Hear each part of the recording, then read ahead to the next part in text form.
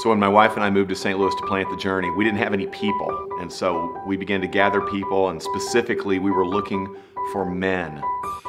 Men who loved God and loved people, men who studied His Word and sought to proclaim it. And so we began to pray for that, and guess what? God has answered that prayer. We have men leading our churches. We're one church with many different locations, and we have a band of brothers that study God's Word together, who proclaim it, who root for each other, who are for each other, whose wives know each other, and we're looking for more men like that. We need to grow our team, and perhaps you're one of those guys who God would call to join our team. I want you to take a look at what we're doing, pray about how God would use you here at the Journey in St. Louis. Hi, my name is Curtis Gilbert. I'm the lead pastor of the Journey Metro East. I'm located in Belleville, Illinois, and been blessed to be a part of this community and grow up in this community. I'm also blessed to be a part of the Journey family, where I've been leading this church for a year and a half.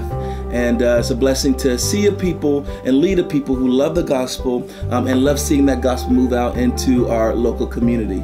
And the fellowship that we have as lead pastors at the Journey has just been an amazing gift for me. And being able to feed off of their experience and have them praying for me and my ministry and me for theirs, and the fellowship that we have as families and as men has just been incredible. So the fellowship that is happening right here at the Journey, unmatched.